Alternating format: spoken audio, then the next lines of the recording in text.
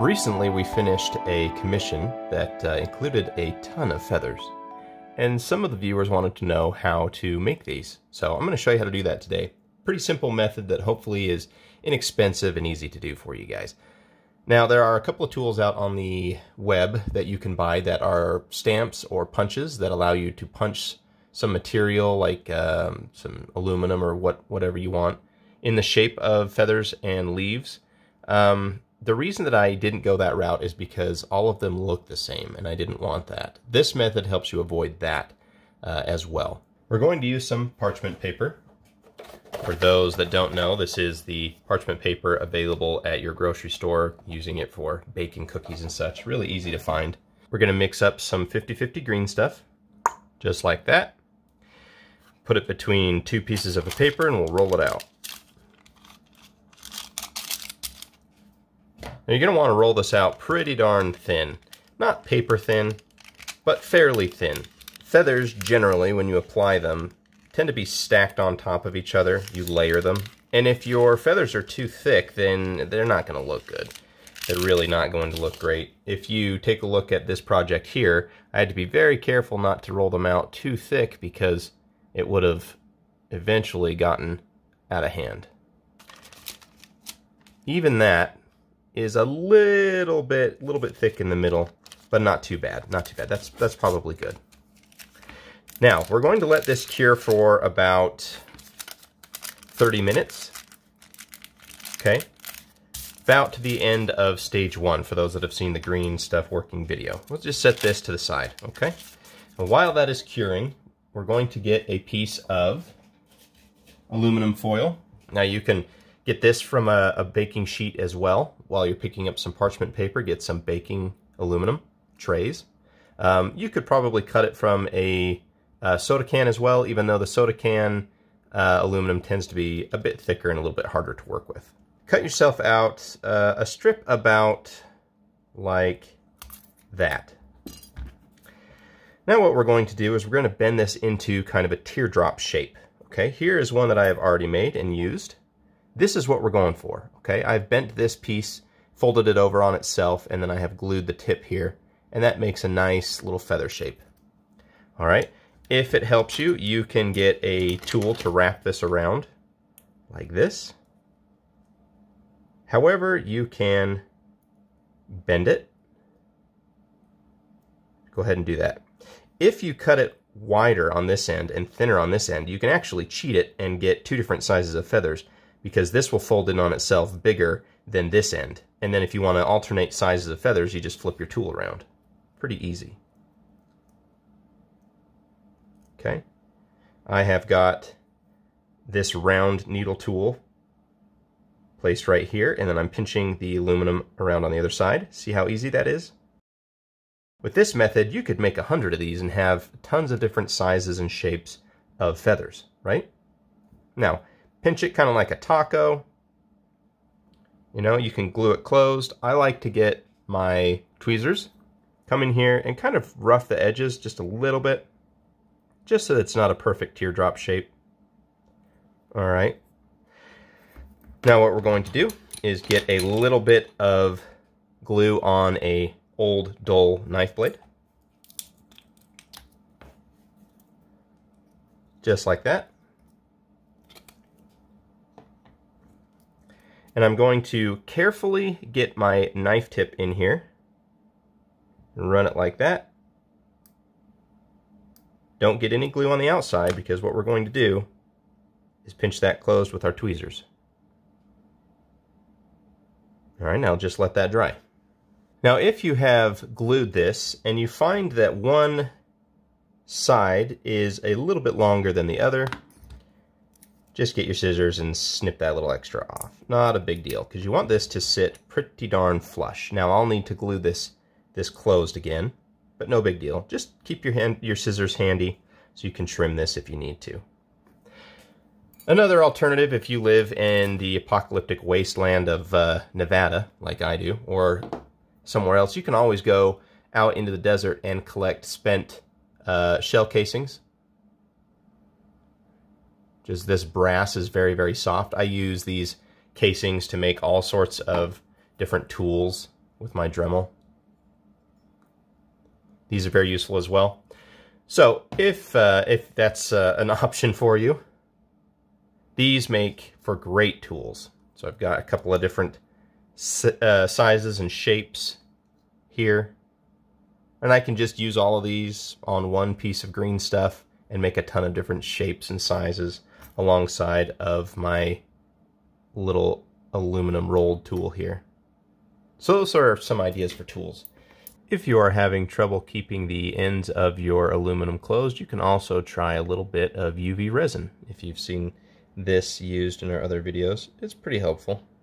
Just spread a little bit on there, hit that with the UV,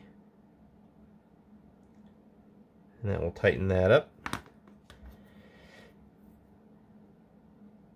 And make it a little bit buried like that.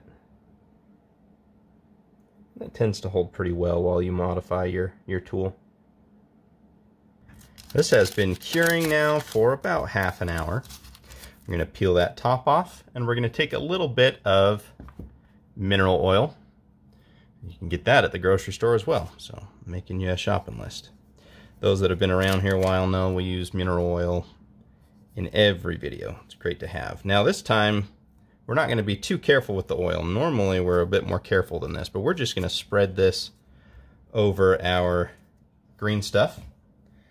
And what this is going to help do is keep the green stuff from sticking to our tools. The other reason we waited until 30 minutes for this to cure is because we don't want it to be too sticky, right? Now let's get our tool, let's zoom in, and we're going to put a little bit of oil on our tool as well. Just dip this in the oil.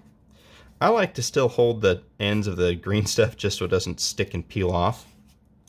Just like this, okay? And just start stamping in some feathers, just like that, okay? If you need the space, you can also flip it over like this,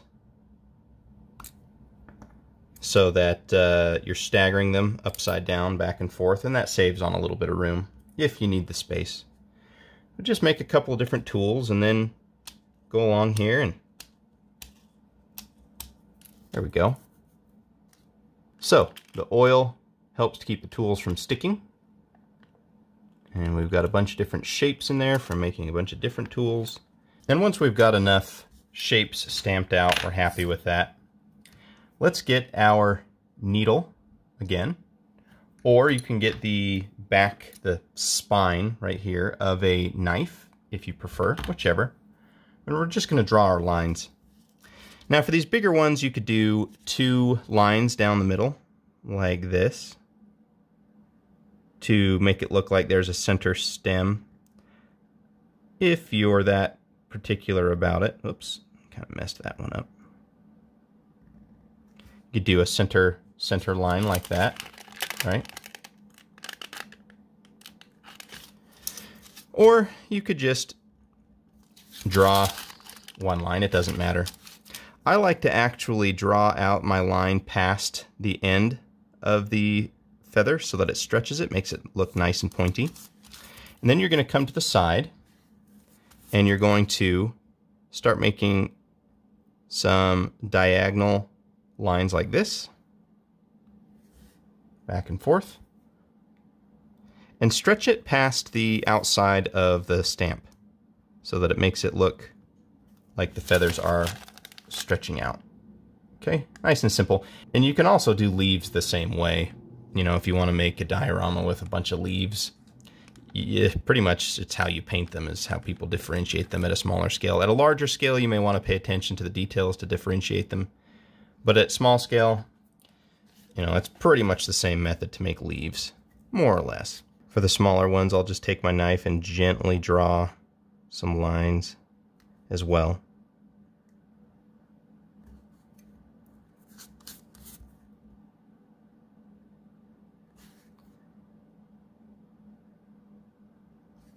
And for the really small ones, you don't really need to be too detailed.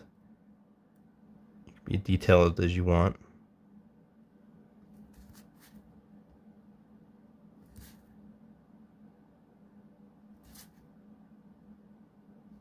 Make sure you put some variation in each one, you know, make it unique. You can do some lines here, leave a space, do some lines here, just make it asymmetrical, right? Sometimes that looks better if it's asymmetrical. And then just let this cure. Once you're good with all your lines, just let it cure. And once it's cure, we're going to put a little bit of hand sanitizer on it. Get some oil and water, essentially, so that we can dissolve the oil. Because we're going to start cutting these out, and we don't want a bunch of oil on it so that it's real slippery. You can use the light to see where the oil is and mop all that up. There we go. Once we're all dry, we will cut out our shapes. And you can also, at this point, vary your shapes. So if you wanted to, I don't know, take a little cut out of here to make it look like feather has some more interesting texture, you definitely can do that. So there's one example.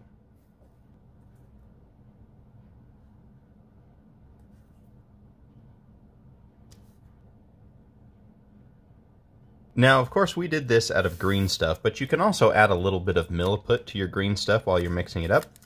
This will make green put, right? Now, green put, or milliput and green stuff, dries a lot stiffer, a lot more brittle, which means that if you're doing a lot of these feathers, you can actually just crack them out of the material like that, and it's very, very fast. This is really nice if you're going to do outstretched wings, or maybe you're going to set up these feathers in a situation where they don't need to flex or bend. However, if you're going to be wrapping feathers around a character like this, I found that using green stuff is a bit more effective because the green stuff can flex and be flattened down in certain ways to make your layering a little bit more convincing.